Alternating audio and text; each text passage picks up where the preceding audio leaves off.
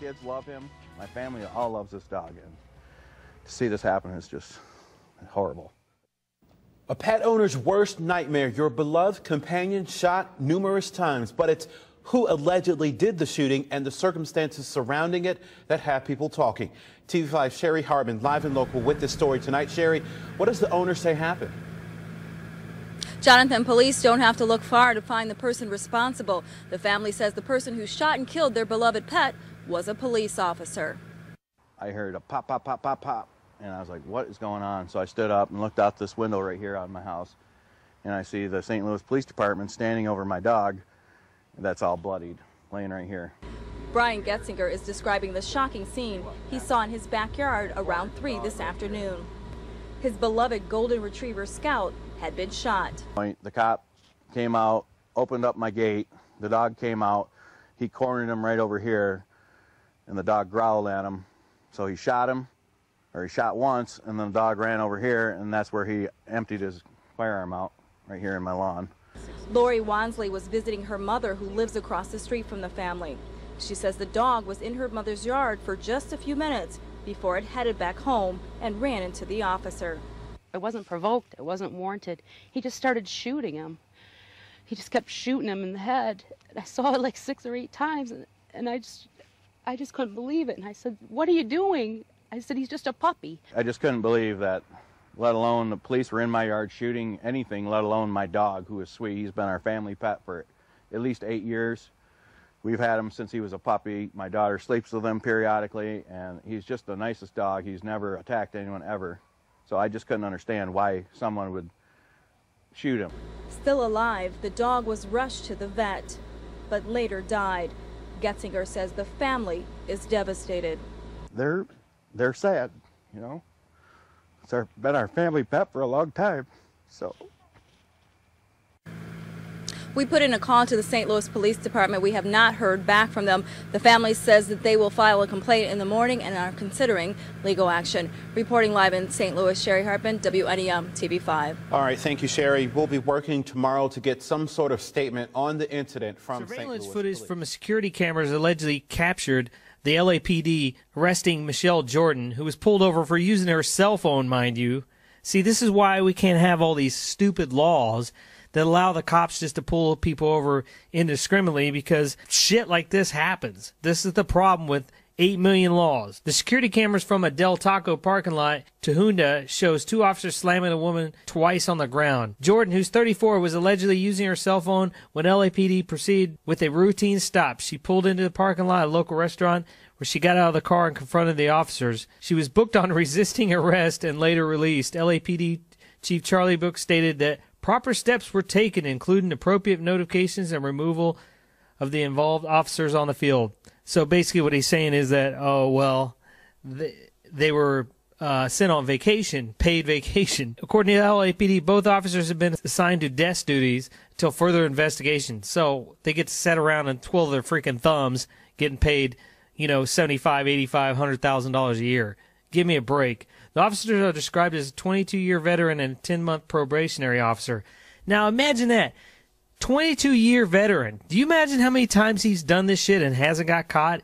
If it wasn't for these surveillance cameras from Del Taco, they would have got away with this stuff. That actually live in this county and in the state. The county seat is further away.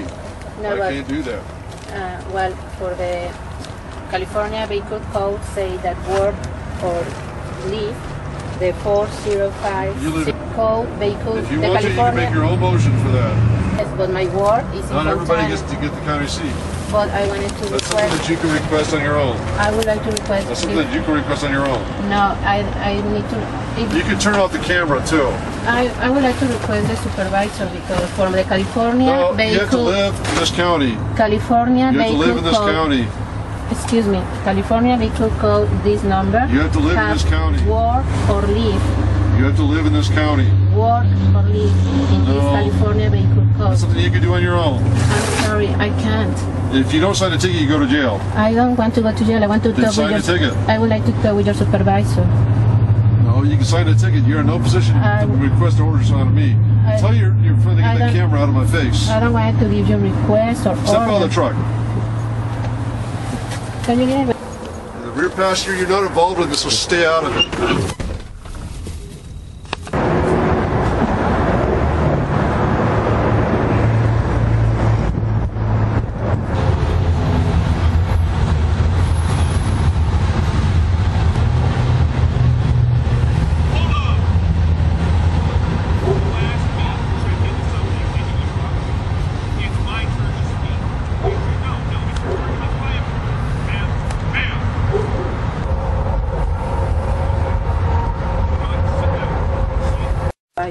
Okay, this is how this works.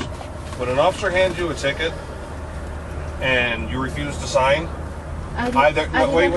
If you refuse to sign, either due to the fact that you don't believe you either committed the violation, you believe the officer's incorrect, or whatever the case may be, the moment you refuse to sign that, what it tells us is we're going to end up taking you to the local magistrate. It's 4:45. The courts have already closed. The last court case is at 4:30.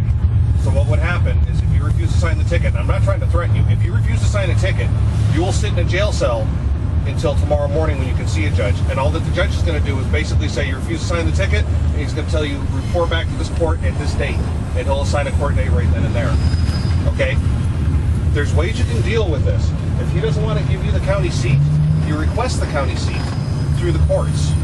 If the officer's already written the ticket out, he can amend it, but I'm going to ask him if he can give you the county seat. It's not a big deal. What's going to happen is he's going to have to give you an amendment in the mail because he's already finished the ticket. Can I talk? Okay. The other thing is when I come trying to figure out what's going on, I don't know what's going on with him, and I don't know what's going on with you. But when I'm trying to ask questions and you interrupt, it doesn't help. Okay? We're on a timetable. Normally, when I call for an additional unit, someone's going to jail because now they're delaying me. Okay? He's not doing that. So consider yourself lucky, okay? Now what did you want to ask me? Okay. I appreciate, first of all, that you are not shouting more to me because that really was very scared to me, the way that you were talking to me. I wanted to say several things. The first thing, I never refused to sign the ticket. Okay. I told him, you know, that call the supervisor because I asked him several times to the county seat and he was telling me that it was not necessary the county seat because I don't live here, and I told him in the code 40502B for California Vehicle Code 4300B say that person that lives or works here, they have the right to have the county seat, and I told him, let me finish. I let you finish. Let me finish. Let me finish. I let you finish talk. I let you finish talk. Then I'm beginning to lose my patience again, and you're about ready to go to jail. Is that what you want today? I don't want to do that. I only wanted to explain you. We got things to do other than stand here and babysit and dawdle, okay? Give you the county seat, and he gives you the county seat. Will you sign the ticket? Yes. Of course. Okay, if not, I'll have my supervisor come, and he's basically going to say, take you to jail. No, That's what we're down to, okay? Stop. Supervisor. Conversation's over. That's what we're down to. We're down to brass tacks. We don't have time to BS around with this. I ask you a simple question, you go in this big, long dissertation. I don't care. The only thing I care about is we get out of here in a timely manner. And we're already teetering on that edge of now we're being delayed, okay? He started to shout to me, and I told him that I don't like that attitude. And then he told me to sit down, and then I sit down, but he knew that I was right. Which one, the first one or the second one? No, the second one, because the first one keeps saying that I don't want to... He said in the radio, he said 3 lies. The first one, he said that he was following and chasing me for 10 minutes, that's not true. The second, he said that I was refusing to sign the ticket when I was never refusing to sign the ticket. I was asking to talk with the supervisor several times. And when the guy came, they didn't let me explain anything. They only say, shut up, shut up. I heard that, yeah. And shouting. And then I told them, you guys are scaring me a lot. That's no way to talk to me. You're scaring me. I don't feel comfortable. I feel very bad, and I would like to talk with the supervisor. And they were mad. And then right now he's talking normal, and I say, I appreciate that you're not shouting to me more.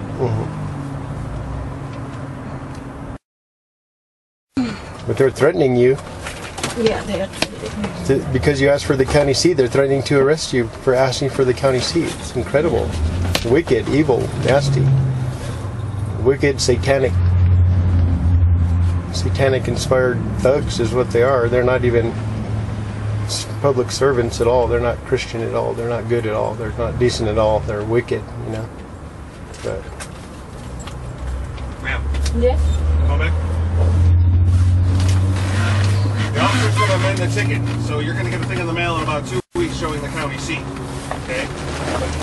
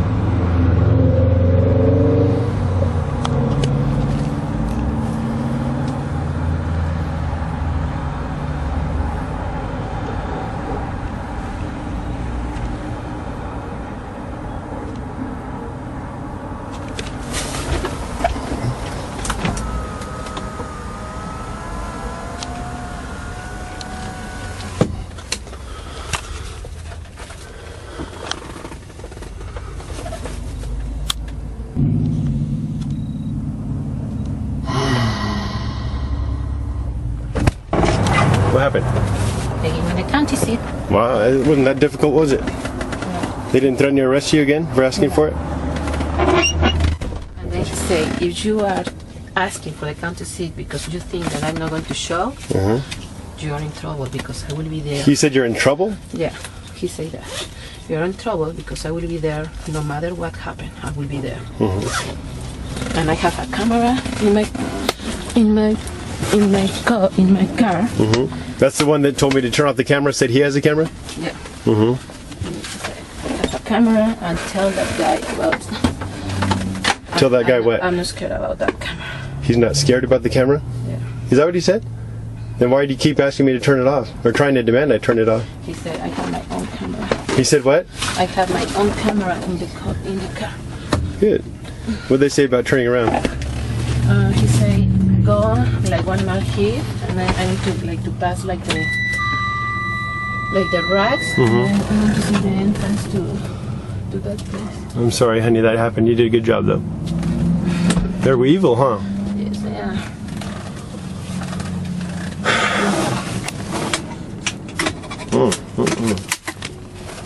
And he told you to say something about the camera and to tell him about tell the guy about the camera.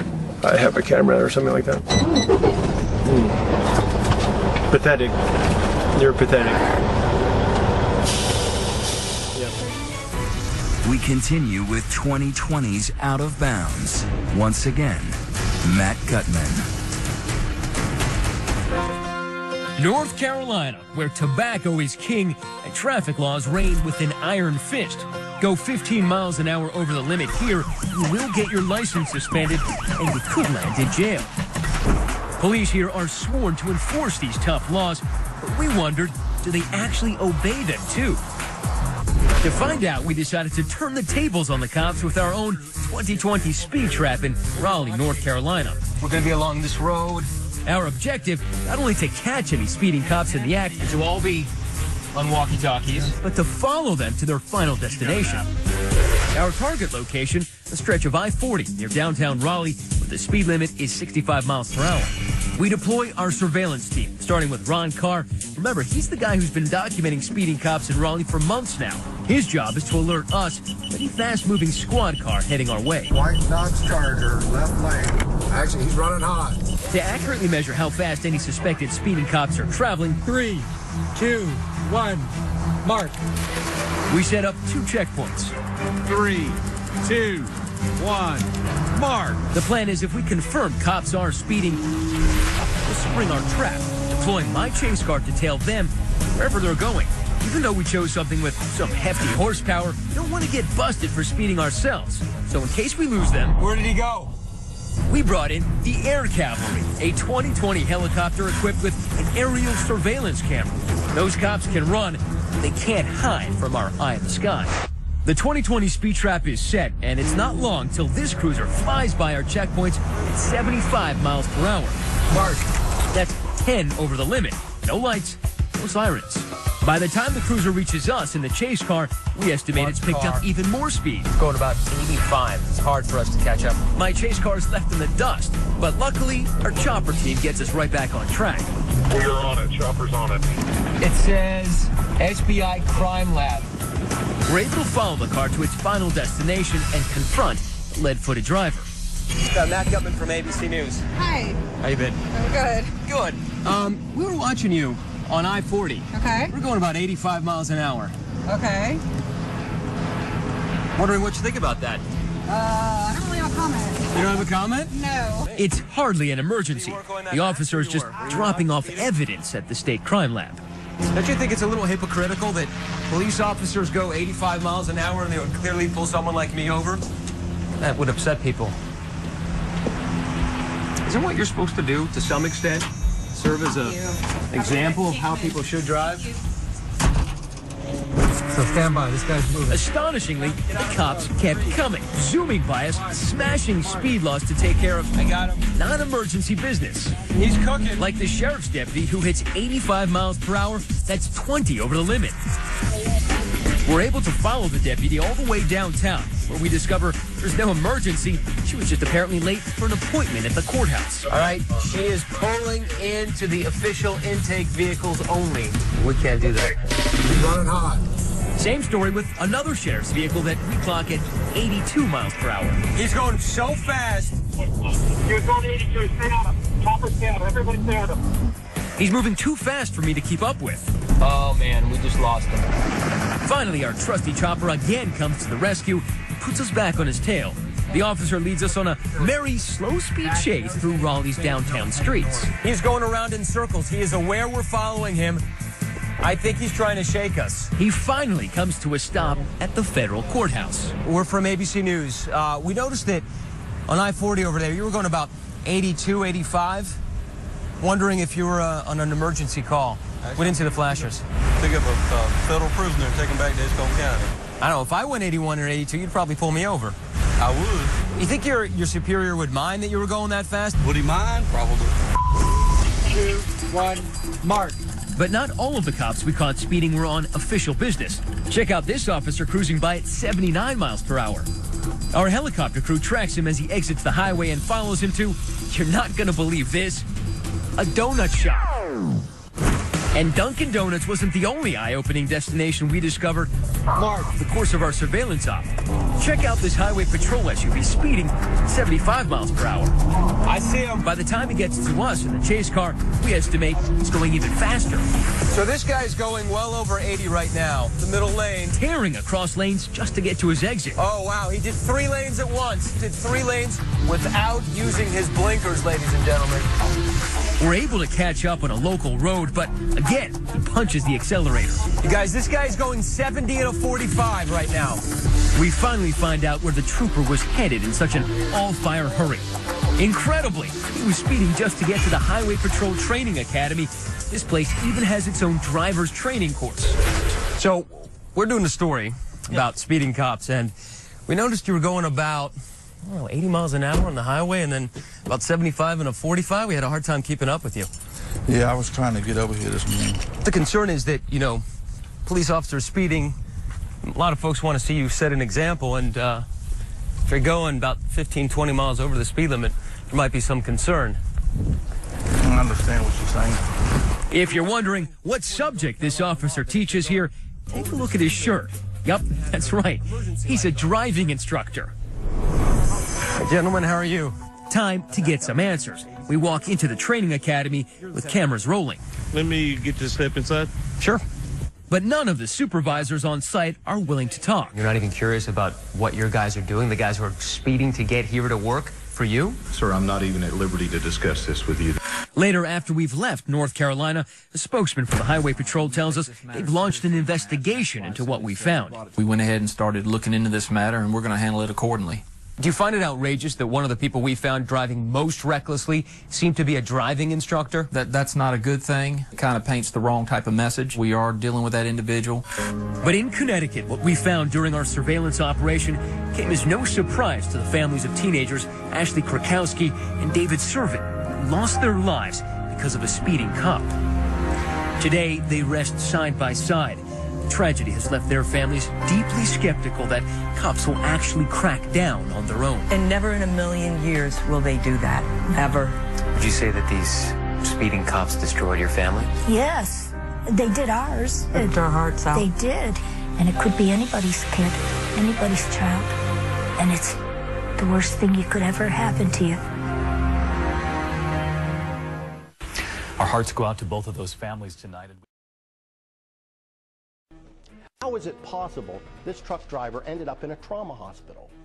We investigate why a local man who committed no crime was nearly killed over a traffic ticket. Good evening and thanks for joining us tonight. I'm Raj Mathai. And I'm Jessica Aguirre. It is a citizen's worst nightmare. Pulled over by a cop on a remote road and you end up in a trauma hospital after a disagreement over a simple traffic ticket. It happened to a Bay Area resident on his way home on I-80. We've been investigating this story for 6 months and it doesn't seem to add up. What we do know, though, is this man's life was changed forever. Let's bring in investigative reporter Stephen Stock. And Stephen, how cooperative has the CHP been in this? Well, Raj, we asked for public records back in February and have yet to receive any public records from California's Highway Patrol. Its own Internal Affairs Division says there's been a 17% jump in the number of disciplinary actions against CHP officers in the last 5 years. But they won't talk in detail about this case because the truck driver involved is now suing the Highway Patrol and the officers involved. So we went digging on our own and uncovered a story we found very hard to believe. It all happened around 5:30 in the morning on a remote part of the interstate up in the Sierra Mountains, far away from any witnesses. We want to warn you, parts of this story and some of the pictures you're about to see may disturb you.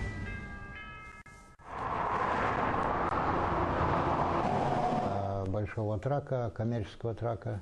58-year-old Kozachenko can retell with clear precision the moments from that morning back on September 2nd, 2011, out on Interstate 80 westbound out of Reno, headed home to the Bay Area. Рано утром. He speaks in his native language, Russian, recounting up until that moment of the incident. That's when Oleg Kozachenko goes silent and cannot speak anymore.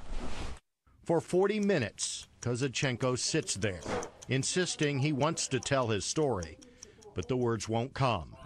But these pictures speak for him, confirmed by medical records: a crushed left orbital eye socket, multiple facial fractures, a broken left arm, loss of consciousness, a concussion, possible neurological damage. Why did this happen? According to court records, it was all because Kozachenko would not sign a ticket, citing him for driving his truck for too many hours. The truck driver says he wanted to read the ticket first. So the court records show Highway Patrol Officer Andrew P. Murrell forcibly arrested him. In court testimony and in the initial report filed along with the ticket, the 220-pound Highway Patrolman Murrow said the 6-foot-tall, 165-pound Kozachenko was actively resisting and exhibited extraordinary strength. And they finally give him this citation. Stuart Katz is Kozachenko's attorney. He tries to tell him that, hey, I'm not violating the logbook. A According to the initial report filed by Officer Merle, he and fellow officer Jim Sherman pulled over Kozachenko after getting a report of a sleepy driver. These pictures, taken by officers on the scene after the confrontation with Officer Merle, show a bloodied Kozachenko lying on the side of the highway, his hands cuffed behind his back. He's punched, his arm gets broken, they're on top, he's face down, his ribs get fractured, they're cutting off the oxygen for a significant period of time. Officers charged Kozachenko with driving over hours and DUI, but both those charges were dropped. A blood alcohol test came back at 0, totally clean. White powder seized by the officers from his cab turned out to be table salt. Finally, officers charged Kozachenko with misdemeanor resisting, obstructing, or delaying a peace officer. That was dismissed after a judge threw out the evidence after a defense motion and testimony about what happened on the freeway. The only time I've seen worse injuries as a result of police actions are when someone's was shot. I think 7 bullets hit him. We called and went to Andrew Murrow's work office to get his side of the story, but each time he said he could not talk on advice of his lawyer. His attorney said there would be no comment other than to deny all charges in the civil suit. In his response to that civil suit filed in court, Murrow contends, quote, the force employed was reasonable and not excessive. How is it possible this truck driver ended up in a trauma hospital? Well, again, there's ongoing litigation in the case. I can't discuss why it is that he suffered the injuries to the extent that he did. Acting Chief Ken Hill, who oversees the Valley Division of CHP, which includes Murrow's squad, could not address specifics of the case because of the lawsuit. But he says he reviews every use of force incident by an officer. And in this particular case, I don't remember. It wasn't something that jumped out as me and being, oh my gosh, we have some serious issues here. Does the public out there have anything to fear from your officers? I will tell you this. If the public, when they get stopped, they simply comply with what they're asked to do, they have nothing to fear. Nothing to fear at all. Hill says every CHP officer goes through extensive training in the academy. We obtained records showing Murrow was also a licensed fist boxer while at Fort Hood. I promise you that our officers are not out there beating people up without any justified reason. And I'm not saying that we beat people up. What I'm saying is sometimes their actions cause us to have to escalate a particular use of force to be able to take them into custody, to protect ourselves, to protect the members of the public. Whatever happened out there that morning, nearly 2 years later, it still clearly haunts Oleg Kozachenko. Justice would certainly involve the CHP taking a hard look and seeing whether either of these people should be driving around with a badge and a gun. As for whether or not there was any internal affairs investigation, punishment, or retraining, the CHP simply won't say, citing the Law Enforcement Officers' Bill of Rights.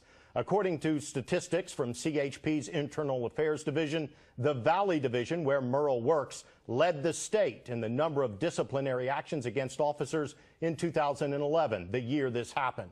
We can say that Officer Murrow continues to work for California's Highway Patrol. As for Oleg Kozachenko, because of his injuries, he no longer works, and his family is seeking both financial and medical help for him. Jessica, Raj. Okay, thank you.